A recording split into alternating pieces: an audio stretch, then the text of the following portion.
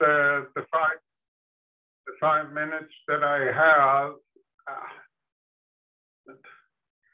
to a little bit refresh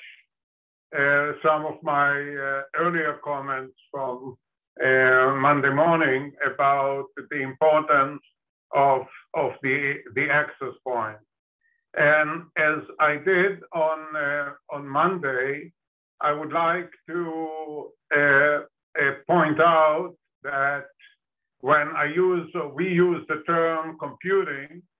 it includes effective access to input data and placement of output data, as we cannot compute without getting data in and emitting data out. And the other thing is that when we talk about capacity, and in the context of paths, we are talking about the throughput capacity, computing and capacity. We always include in it the storage space that is needed to support the effective access to data. So the big picture is, and you will hear about it today from 3 different speakers this morning that represent 3 different ways of aggregating raw capacity. And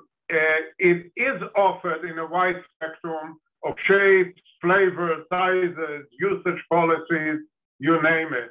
Whether it's a continent-wide organization like the European organization, it is a cloud, a commercial cloud, or is it a regional activity that becomes national, like PLP turning into NLP. And we believe that the path access points play a central stage in enabling researchers with high throughput computing workloads to effectively harness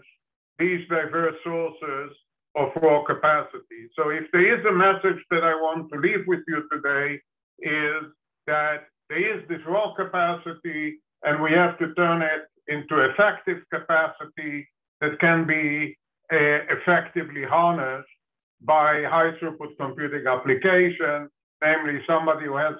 10,000 images can come and turn this capacity into something that can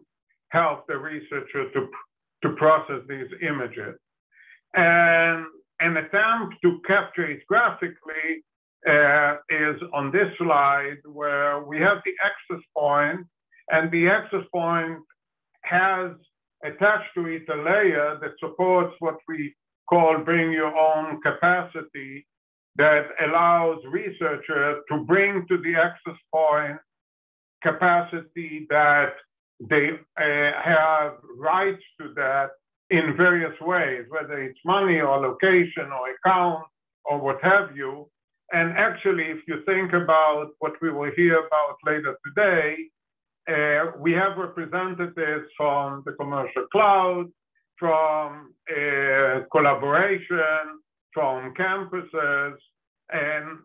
all of them are potentially targets for bring your own capacity and harness it via an access point. And we view the access point technologies and services as research facing. This is where the researchers are coming, and therefore they hold the key to the democratization of the impact of high throughput computing on scientific discovery, which is what we